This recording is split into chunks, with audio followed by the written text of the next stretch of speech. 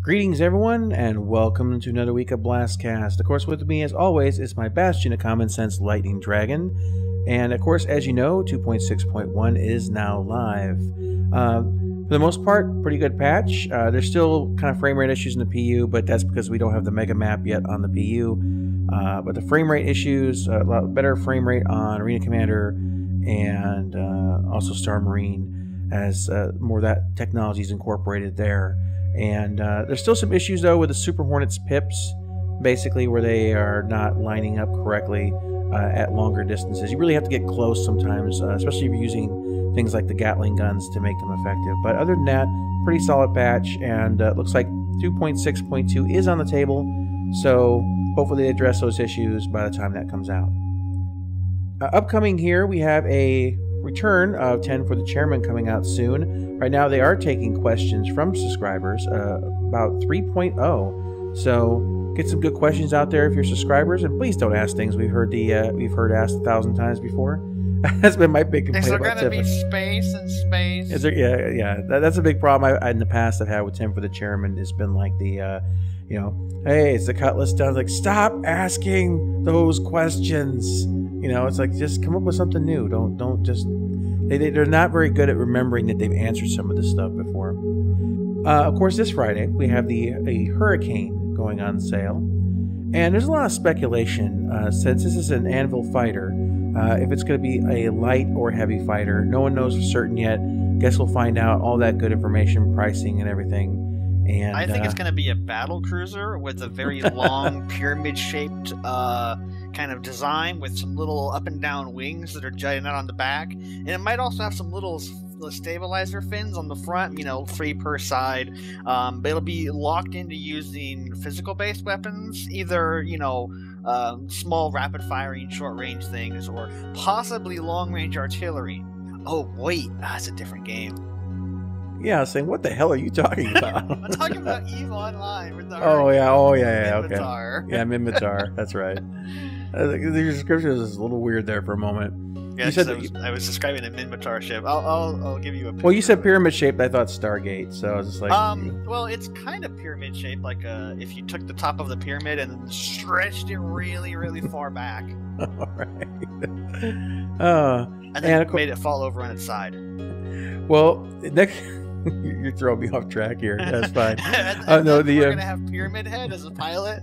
No, he's gonna have a giant greatsword for melee combat, and you also can't kill him. So it'll be really OP when you start playing an Arena Commander, or not Arena Commander, the Star Marine. Melee swords confirmed. Yes. No, so they also showed for the first time in-engine, in-game, the Prospector. They gave us a commercial, and tell you what, looking at this, it looks really amazing, and it looks like they took a lot of the textures and lighting effects that they took them straight out of the Starfarer, and they brought them directly to this model, and even as far as the blanket goes for the like the little starship blanket or whatever. Yeah, that's like the least manly blanket in the galaxy. But which someone did as a joke, and they just like kept it in. Oh yeah. Well, I mean, that's fine. It's funny. It's good to have a good sense of humor about this stuff. But man, that is one like your 5-year-old pilot flying the ship or something. But anyway, it looks amazing. I'm really looking forward. This is one of the ships that I own, and it wouldn't shock me to see this coming out before the mining even goes online, just to let us play around with it, or at least see sitting in the hangar. I can see it going to hangar, but there's almost no point in making it flyable if there's no asteroids to mine. No. Yeah, like I said, at least in the hangar, I really want to see this thing. And they showed off some ship components. They showed the shield and mining modules. They showed some of these off and around the verse. And I really like seeing when they model these different components, because it's nice to see. Like, they talked about how we're going to have the ability to repair our ships and like open up these panels and basically go in there and repair things that are damaged. And so it's nice that these different components are going to look different, and you can open this up and say, hey, this is a so-and-so brand thing you got going on here, and you can identify what it is you're working on or what you're working with. And that's kind of cool. I like that. I think that's just kind of a nice kind of under-the-hood mechanic that people who really are into possibly being a mechanic in the game can really get into. Then they showed the Dragonfly being destroyed. This was yeah. Well, it was like I hadn't got a chance to fly it yet or anything like that. And they're blowing it up. That's not fair. No, but the damage engine on that was looking really solid. And what was interesting to me about that was not just the damage engine. It was cool because as you were seeing the hull get ripped away, you could see the components underneath. What was nice about that was with this demonstration, there was a rifle they were using that I've never seen in the game before, and I'm not exactly sure if that's been revealed what that rifle is. They showed, I think they showed a different rifle earlier this week, but I'm not sure if that's the same one. It didn't look exactly the same, but I'm kind of curious to know what that rifle is, and hopefully that'll be in game soon. So supposedly all the ships have damage states now, where as you shoot away, like the external armor gets blown away, and you can see internal structure before it blows up. Absolutely. But the problem is, ships blow up too fast. Well, that's something they're gonna have to work on. But you know, like I took my Super Hornet out, and I had taken some damage, and I had holes in the rear tail assembly, and you could see right through and see the undercarriage, the beams and the metal piping or whatever, and it looked great. I mean, I don't like seeing my ship damaged, but at least it looked good when it was. It's just a Hornet. Don't get me started. And then they showed us a map of the Stanton system. It was really cool. They started off really small, and they zoomed out to kind of give us an idea, like, here's what you're playing with right now, and let's just show you what we're about to give you. And as it pulls back and pulls back and pulls back, it's amazing to think, you know, basically when 3.0 comes out, that we're going to have the freedom to just have this much open space, and that's just one system in the game. We're all going to have room to breathe. We're all going to have room to do our own things, and hopefully not basically so much oxygen in space. So much oxygen in space. Was an undiscovered country where we need breathing room, and then Kirk says, "Earth, Hitler, 1938." We need breathing room. Earth, Hitler, 1938.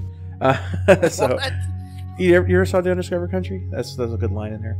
But anyway, you mean Star Trek, right? Yeah, Star Trek. Yeah. Oh, I might have seen it, but it's Chang says we need breathing room. Some with the Klingon Empire, and then Kirk looks up and says, "Earth, Hitler, 1938." So anyway. So yeah, there's some movie trivia for you guys. Yeah, exactly. A little bit too much of a sci-fi fan, I guess. But anyway, how dare you love sci-fi and space and space games on a sci-fi and space game YouTube channel? How dare you?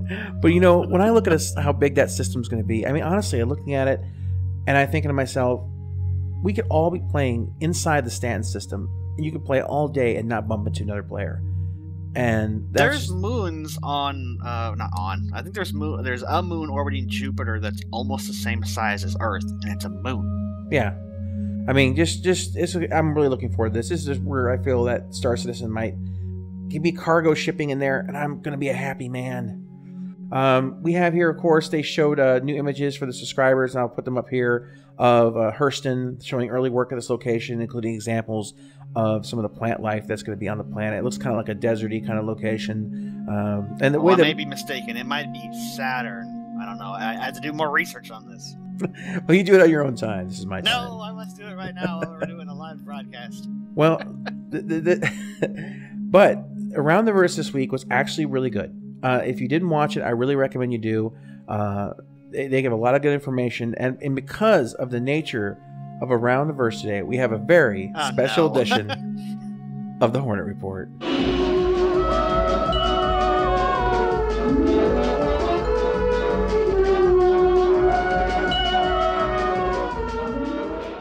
Welcome to the Hornet Report. We're going to be going all out this time. Yes, I'm going all out this time. Where we're going to be discussing the whole evolution of the Hornet design. And of course, they give a really nice walkthrough, but give you a nice breakdown here. The Hornet was designed from, or originally was named after the F-36 Hornet from Wing Commander. That was the inspiration. And originally, when it was requested to be designed, it was supposed to be a light fighter. And when the concept came in, and he kind of liked the way it looked, and it kind of decided to make it a medium fighter, and kind of went with that. No, I was right. It's... Oh, I can't pronounce these stupid moon names. Whatever. it is Jupiter's moon, but Ganymede? don't know this garbage. I bashed you the common OCD, Lightning Dragon. No. I can't freaking do the words, okay? Okay, that's fine.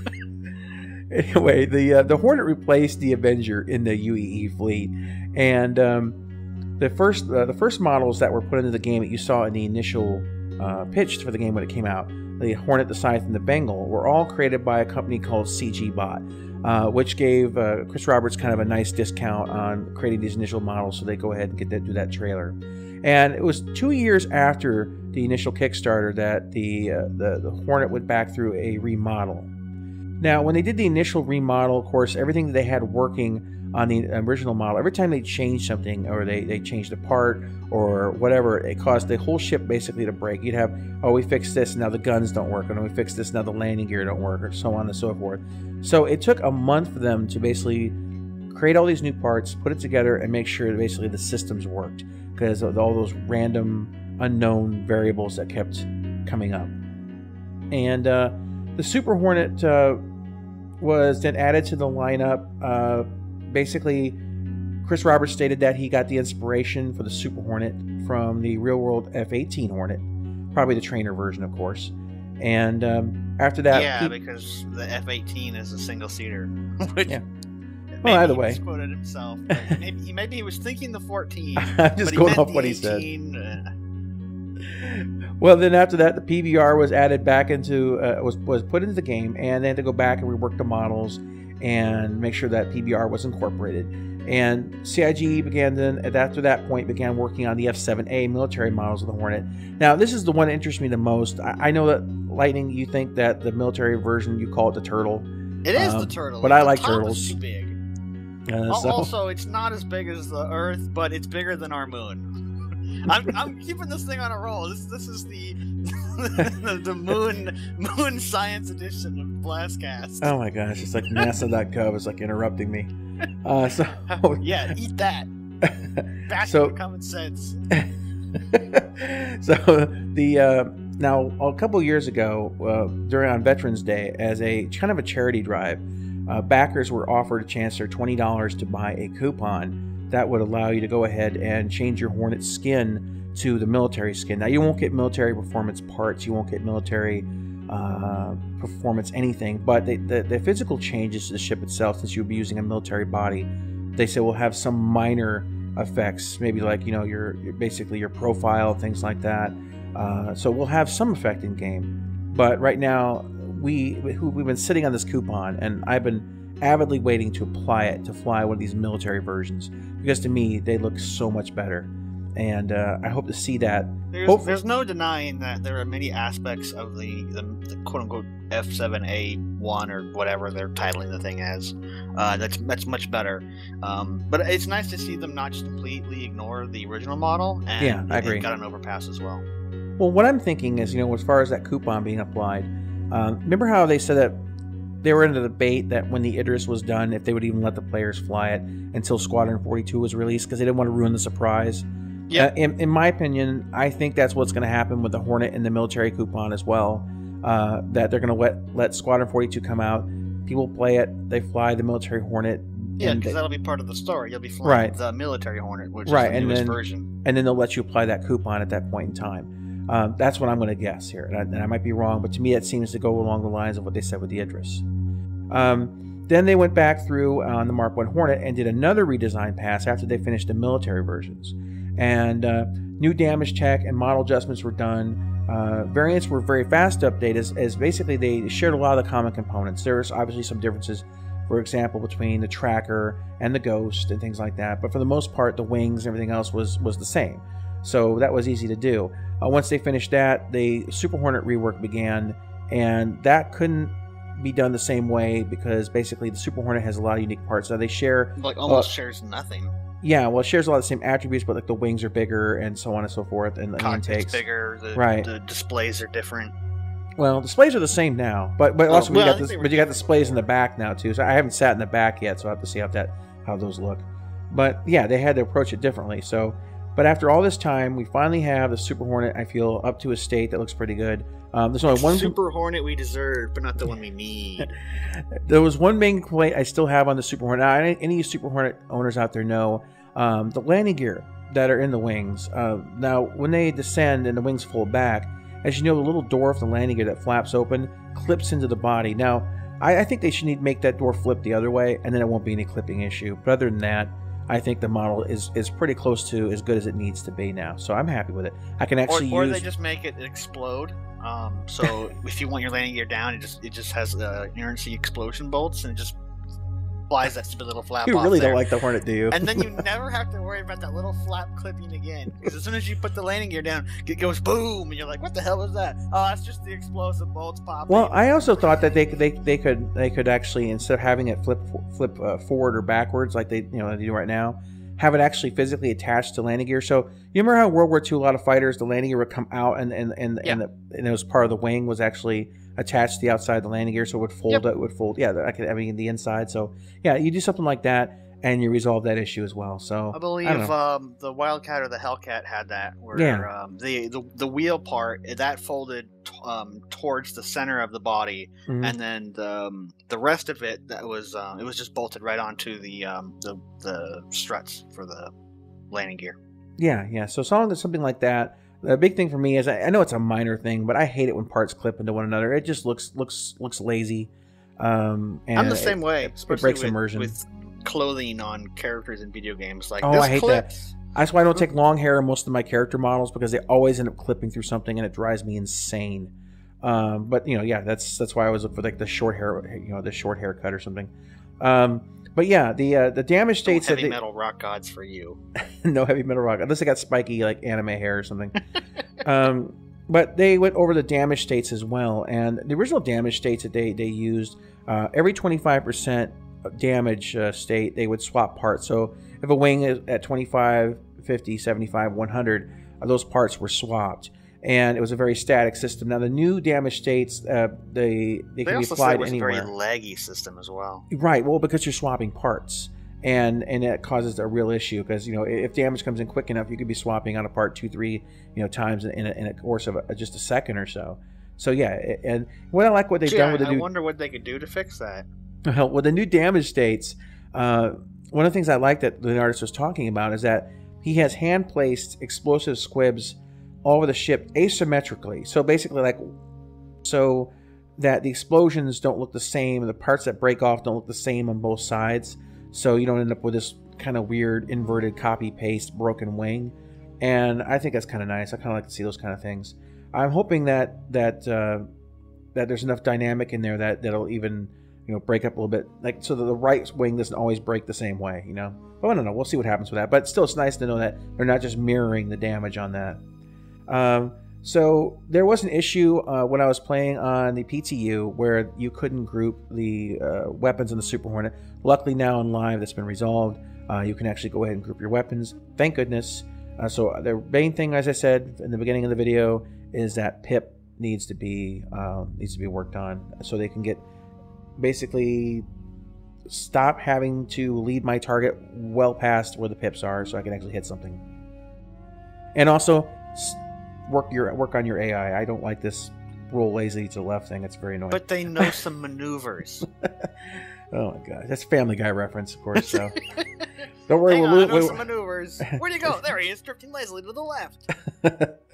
So anyway, that was pretty much everything there on our special edition of the Hornet Report, brought to you by Lightning Dragon. I don't know why it's brought to you by me. Because it irritates you. Maybe it does. Exactly. Anyway, so the last part they talked about was now they've got the regional servers up and running, the first 3 anyway. And the reason they wanted to go this route, of course, is owning and operating their own servers are very expensive. And with the new cloud-based servers, they can rent exactly what they need when they need it. CIG doesn't have to pay for server maintenance, part replacement. If a fan goes out or something like that, the servers can be switched automatically, and the game doesn't have that kind of downtime where, oh, this server busted, we're going to be down for 12 hours or repair. No, it just rolls over to one of the cloud servers. Players may have a brief interruption, but nothing like you would see if it goes down inside their own building. Servers can be placed in many locations in the world now. These can be expanded or shrunk as the population changes in the game, and locations as well can be added and also removed. And they originally when they started making the game, they had one computer tower they were using to put all their builds together. And these cloud server technology also allows them to create faster internal builds as well. So it's been very, very useful for them in coordinating across all their different studios. And right now, the current new servers are located in Virginia, Frankfurt, and Sydney. Now, when you go into the game or you choose a persistent universe, you'll notice in the bottom here, it'll be set at all. And if you want to choose one in particular, just click on it and go ahead and select what region you want, USA, Europe, or Australia, and then select it and then join, and that should get you the most optimal connection you can for your location. And now if you still want to join your friends, say you have a friend, you're in Australia and you have a friend in the United States, you can still join them. I don't know anybody who has friends like that. Well, if you have friends across the seas or whatever, and you want to join them, you can do it. But you will be routed to their. You'll have to route to their location, and of course you will be subject to the lag issues again to a degree. So that's a factor to consider. So my advice there is just stop having friends that are a long ways away. No, I'm just kidding. No. Get some real friends. Get some real friends. No, just kidding. That are only within throwing rock distance. Or if you're really hardcore Star Citizen, you may want to consider moving to Virginia, Frankfurt, or Sydney, and locate the exact server building.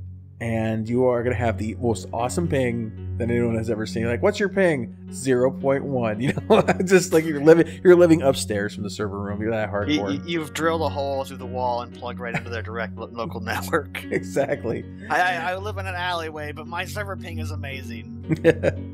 All right, guys. Well, that's everything for this week's BlastCast. As always, feel free to leave comments down. What? You did tell me one massively important thing right before we started.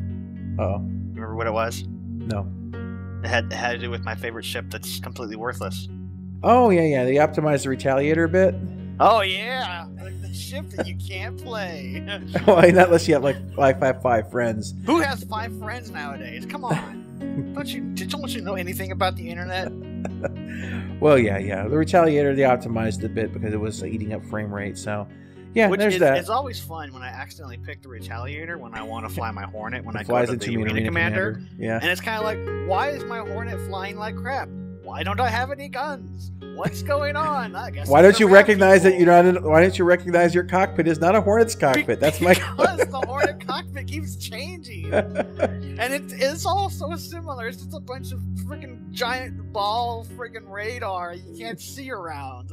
You see the character's head. You see the character like his head leaning up and around the radar guard, trying to see over the top of it. Like, where the hell am I going? Where am I going? I'm blind. No. Anyway, guys, feel free to leave your comments down below. If you like what we do here, please let your friends know about this channel. We always love to get more voices to join the Citizen Gamer community. And we'll catch you next time. Thanks for watching. And now with special edition news about our solar system that actually is not news at all. It's just regular facts that you should just look up on your own time and not have me repeat it. Bye, everybody! You're crazy.